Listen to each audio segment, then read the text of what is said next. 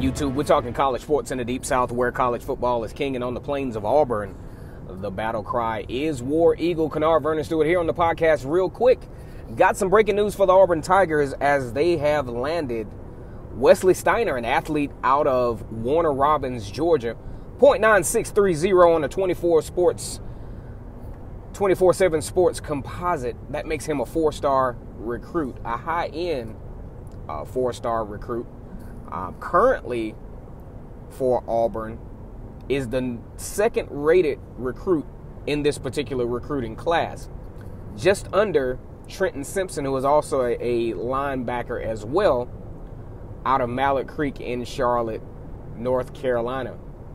Wesley Steiner is a very gifted athlete at linebacker, can play multiple positions, but it appears that linebacker will be the place where he will be lining up. I would even go out on a limb and say at 5'11", 220 pounds, could probably play that will linebacker for the Auburn Tigers once he enrolls. And one good thing that this does for the Auburn Tigers is it gives the Tigers some depth to where you don't have the situation like what they will have this year, where you have a whole brand new slate of starters. You can continue to reload instead of rebuild at the linebacker position, because in the SEC, Power 5, Pac-12, no matter what conference you're playing in, you know, the linebacker position is very, very, very vitally important, and the athleticism at that linebacker position is important as well, and that's what we think this young man can definitely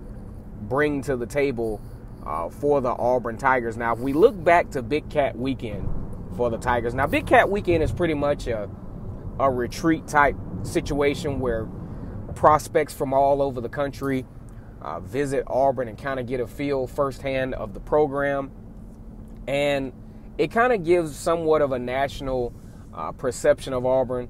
You know, a lot of folks, a lot of these kids really might not know as much about Auburn as they would, say, at Alabama, Michigan, or Ohio State. So the Big Cat Weekend, long story short, just gives Auburn a bit of exposure. Now, in some kind of way, that weekend has been very effective for the Auburn Tigers. You're talking about a swing rating-wise going into Big Cat Weekend. Auburn was as low as in some rankings with this recruiting class for 2020, as low as number 31. With the momentum swing recruiting-wise, now Auburn has catapulted almost between 17 to 18 spots ranking-wise, depending on what poll you're looking at. Auburn right now in the 24/7 composite ratings right now is the 13th ranked recruiting class in the nation.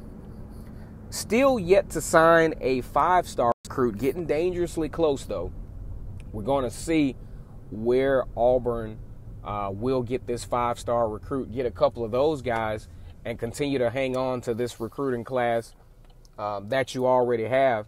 And you could be looking at a top 5 recruiting class for the Auburn Tigers, a very much needed, talented recruiting class for the Auburn Tigers moving forward for the future of the Auburn Tigers, because you're not going to be able to compete on a high level in Power 5 football if you don't have the ability to recruit on a very, very high level. So this is another good game for the Auburn Tigers.